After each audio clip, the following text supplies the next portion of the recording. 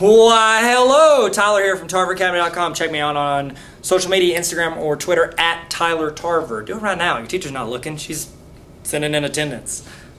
Thanks, Susie, for not showing up. Okay, let's look at the problem of the day today. I'm going to move. We are trying to simplify 2 over 3 to the negative third. Okay, keep in mind this is both in parentheses, so that negative 3 applies to this entire fraction. Okay, now pause the video, give it your best shot, and then hit resume. Let's see if you got it correct. Your mark, say go.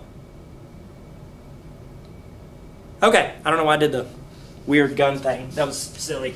Pew, pew, pew. Okay, so we're looking at simplify 2 over 3 to the negative third. Now, first step, anytime you have a negative exponent like this, it's going to flip your numerator and denominator. So they're going to flip. So to get rid of that negative, the price of admission is flipping your fraction. So now the 3 goes on top, the 2 goes on bottom. So it'd be 3 over 2 to the third. Now, this is where you may have missed that step. If you did, sorry, okay? But also, this is the other big thing you need to know what to do on. You need to distribute that 3 to both parts of your problem. Just like if you had like 2x plus 5, you would distribute the 2 to both of these, and it'd be 2x plus 10. Just like you distribute to both of those, you got to distribute this 3 to both of these. So you've got 3 to the third and then 2 to the third, which is cubed, sorry. All right, so you got 3 cubed and 2 cubed.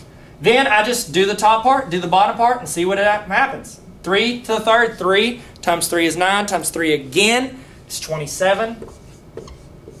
And then 2 times 2 times 2, which 2 times 2 is 4, times 2 is 8.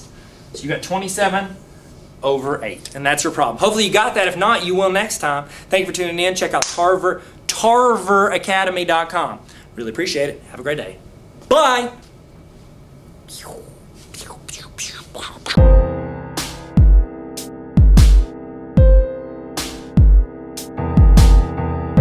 Hey, Tyler here. Don't forget to subscribe. Check out TarverAcademy.com.